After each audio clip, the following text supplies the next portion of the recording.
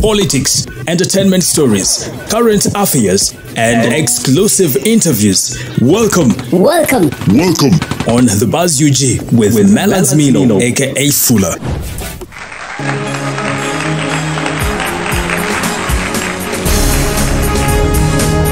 Now, the president of NUP, His Excellency Robert Kyagulanyi Ssentamu, aka Bobi Wine, has spoken about the demise of Counsel Anthony Wameli, who passed on a day ago. Abadde CJS munamateeka nenga wa Luganda ngali fani nnyo. I'm coming up with the details. Let me first give you this update. Now, 2 Ugandan women have been arrested by police in the Indian province of Goa for alleged possession of narcotics. The suspects have been identified by local police as Flores Sanyu, 28 years, and Arisat Nabankema, 26 years. They were reportedly found with drugs including ecstasy, cocaine, and meth.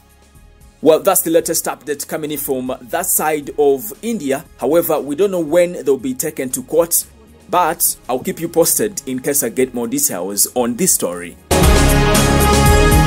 Uganda police, in collaboration with other security agencies, have killed another suspected ADF commander identified as Suleiman Bisaso Segawa.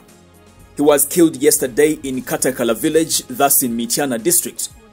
Police says other 2 suspects, including a woman, were arrested after they surrendered. Police also revealed that Suleiman Segawa was on their wanted list for masterminding the attacks on various police stations. Now, the president of NUP, His Excellency Robert Kyagulanyi Ssentamu, aka Bobi Wine, has spoken about the demise of his friend and the head of their legal team, Counsel Anthony Wameli, who passed on a day ago. Bobi Wine described Wameli as a brother, funny, spiritual elder, among others. Bobi Wine said Counsel Wameli will be missed so big time. Tujamu misinga nnyo, tujamu subwa nnyo, tetuna tegeera ngeri gye tugenda kumalako nga tetulina Counsel Wameli. Abadde CJS munamateeka nenga wa Luganda ngali fani nnyo ate nga muntu atya Katonda, abadde spiritual elder mu tiimu yaffe, so tumusubiddwa nnyo. Okumalako ku byenzijjanjaba ye bukyanga agenda mu America ebbanga lyonna lyamazeeyo. Twebaza diaspora leadership yaffe, tiimu yaffe ya diaspora ebadde ekola omulimu gwa ttendo nnyo okumukuuma ng'alina kampani, okumukuuma ng'alabirirwa, ng'asula bulungi, ng'ajjanjaba bulungi.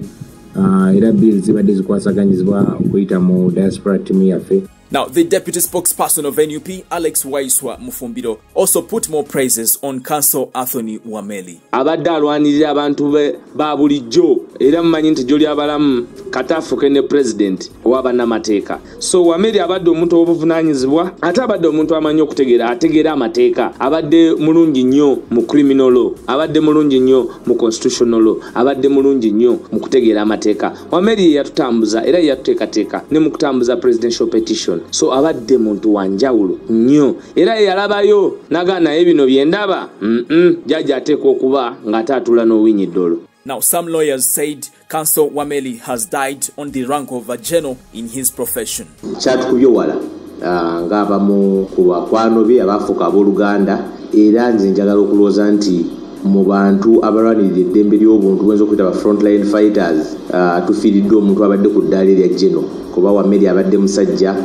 Bannamateeka batono nnyo abayinza okukola emisango gye gifaananako bwe kiti ne bw'oba obasasudde batono nnyo abasobola okukikola, naye ate obadde omu ku abo nga takulembeza ssente ate era nga misango mingi nnyo tegibeerako ssente, naye ate ng'akikkiririzaamu ng'akkiririza mu kulaba nga okozesa amateeka okulaba nga wabeerawo obwenkanya.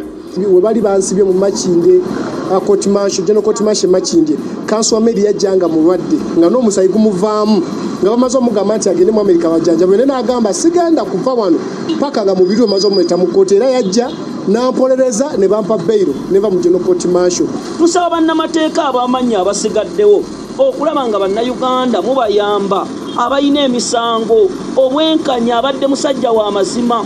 Tomuwuliddeko nti yakulupyezza ssente z'ebyettaka nti akoze kino. Awo nno mmwe n'abannamateeka tubasaba okulaba nga bubeera nga ba Wameli omulimu gwe bakoze nammwe mugukole. Well, may his soul rest in peace. Well, there you go. That's the latest update on the Buzz UG this morning. In case you have anything on your mind, you want to say about these stories, don't hesitate to put it down in the comment section, but also subscribe and tap on the bell for all the notifications. My name is Melads Milo, aka Fuller, and it's a bye for now. Audio Jungle.